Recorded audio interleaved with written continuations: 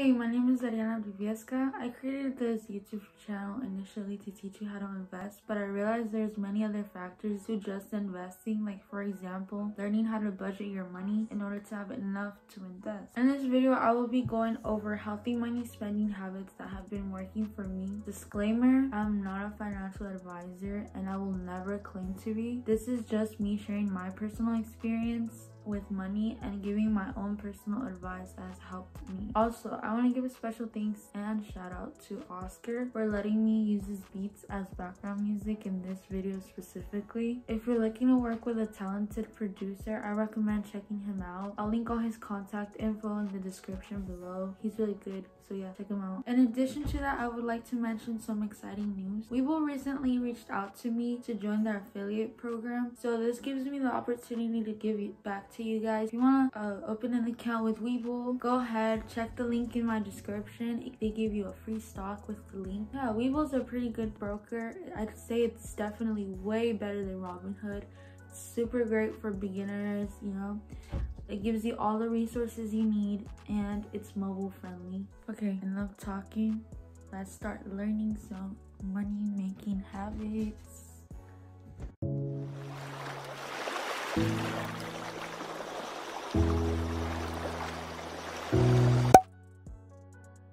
The first step to learning how to budget your money is asking yourself, what are your main priorities? What I mean by this is things you can't get out of, like that you have to spend your money on every single month. For example, my main priorities are stock market investing, saving up for my future business, and my phone plan. Those are things I can't get out of that I've said to myself, okay, I have to spend my money on this every single month. If you live on your own and you don't depend on a parent or guardian, your priorities may look a little different. Like for example, if you're a student, you have to spend money on books and supplies. Another big thing is car maintenance, your car payment, any savings account deposits, gas, groceries, insurance, laundry, phone, rent or mortgage payments, tuition and fees, or like your utilities too. That's something you want to keep in mind of. Your priorities are not like spending money on unnecessary clothes. The second step is I strongly recommend this. If you're gonna take anything from this video, it's this.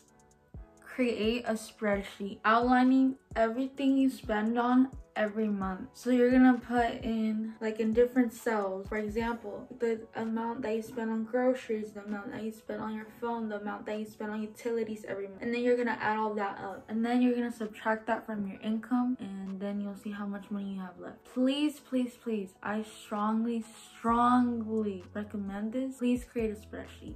And if you're too lazy to create a spreadsheet, I have my own spreadsheet that I'd be happy to share with you guys.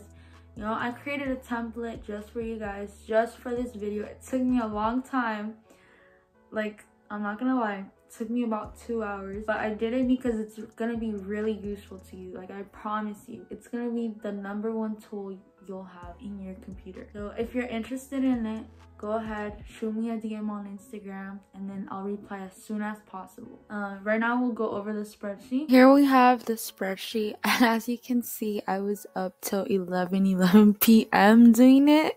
This is what it is. It has all your expenses listed, and if you have more expenses, you can always edit it. Here you have your investments, and like I said, if there's more investments, you can always edit it. Your wants, I just put like whatever it is that you want to spend on every month that isn't extremely necessary. You have the option right here to do that, and then right here you have your income, your total spent, and then your remaining balance. So I put in a formula for total spent that will be adding up the total expenses, the total investments, and the total wants from every month, and subtracting it to your income, and then you get your remaining balance. So for instance, let's say I spent like 100 in books and supplies, and like car maintenance 50. My car payment is about let's just say 180. Savings, let's say I put in like 250 of savings, gas like about $50 per month, groceries 50. And as you can see, it just keeps adding up. Insurance, let's say 25. I'm just plugging in random numbers, so just don't come at me if these aren't exact amount. Tuition and fees, facilities, and then let's say you put in for your retirement account like 100, and then for your brokerage 250, and let's say you just spent like $20 on like a shirt and you get paid $5,000 per month. Here you have your remaining balance. So this is how the spreadsheet works. You punch in all your expenses of every month. It adds up right here, and then it subtracts it from your income, and then you have your remaining total of $225. You can do whatever you want with that money since it's just remaining money. This is an amazing way to manage your money. If it's stuff like, for example, your priorities, you can't not pay your bills every month. So yeah, punching in the amount that you have or the amount that you have to spend on every month is really useful, because then you get an idea of how much money you can spend that month on, like, for example, wants, or how much money can you invest in every month. So yeah, this is why I'm saying creating a spreadsheet is literally the most useful thing that you can do ever. So let me just delete all this, and then I'm gonna show you right now how to create a copy of it so you can edit it on your own. So you go to file, and then you go make a copy, and you press OK. And here I'm viewing the copy. So let's say for me, the only thing I spend on really is my phone, my brokerage account, and I don't have a retirement account. And then I do savings, and let's say my income is $1,200. Ooh, okay. That gives me $220 to spend on every month. Since this is a new year, this will really help me. So now I have an idea of how much money I can be putting into my brokerage account, how much money I can be putting into my savings account, how much money I can ultimately spend on. Yeah, this is a really helpful way to get started into investing, get started into doing whatever it is you want to put your money into. But always remember, put your money into somewhere where it'll grow. You don't want to put your money into something that will just make it lose value. Like, for example, another car. If you buy another car, that car, as soon as you drive it off the lot, it'll lose value instantly. Make sure that you think about where your money is getting into.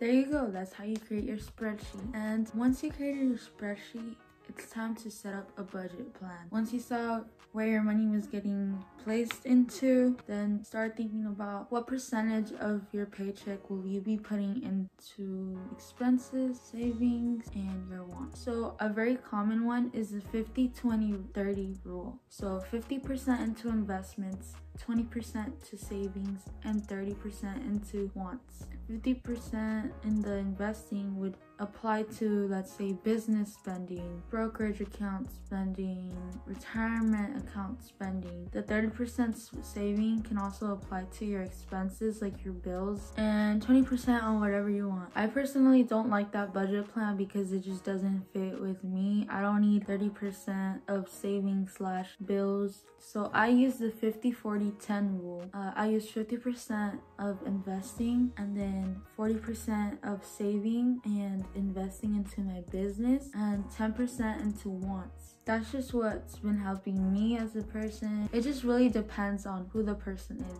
For example, I'm only 16, I don't have to worry about much. And for you, it can be way different. So just take your info from your spreadsheet and develop a plan for future months. So you won't have too much money going out, and you can live a balanced life where you can still feel happy and not guilty on spending some money on yourself, you know, because it's okay to buy yourself some stuff sometimes, you know, it's part of loving yourself. So yeah, always treat yourself, but part of treating yourself is also knowing how to manage your money. Take all that info, like I said, from your spreadsheet and develop the plan.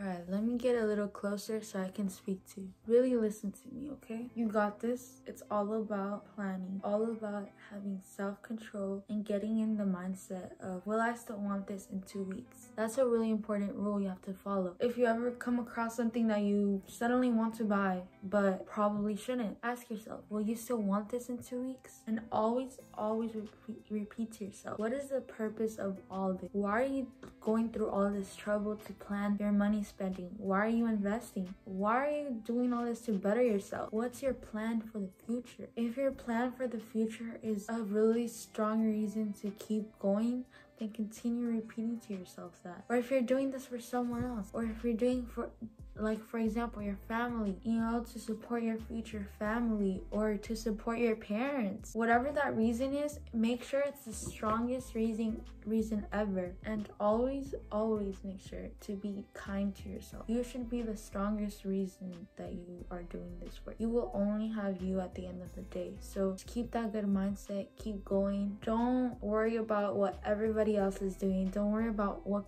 they're spending their money on. This is your life, and you can do whatever you want. Like, genuinely, I'm telling you this, you can do whatever you want. All you have to do is set a goal and work towards that goal. Whatever your goal is, my number one piece of advice is to do not live off one paycheck. Try to gain multiple streams of income. A chair has 4 legs for a reason, to support itself. Have more than one life. You don't want to break entirely if something ever happens to you. So we need to start keeping track of what we spend. We need to start keeping track of where we are spending the majority of our time. If wherever you're spending your time in is a negative place, then take yourself away. Whatever you can do to just remove yourself from all that. If you're spending most of your time in places where you aren't learning, always keep in mind what you're doing right now will impact what you'll be doing next week. So everything is a domino effect. If you want to be successful, then start thinking you're successful.